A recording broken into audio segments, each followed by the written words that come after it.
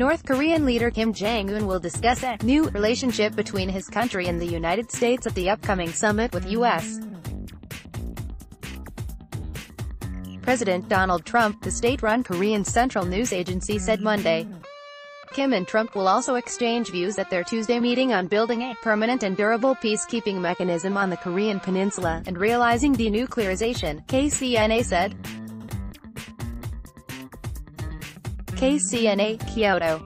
It said Kim left Pyongyang for Singapore on Sunday, marking the first time North Korea's official media has reported that the first-ever summit between the two countries will take place in the city-state.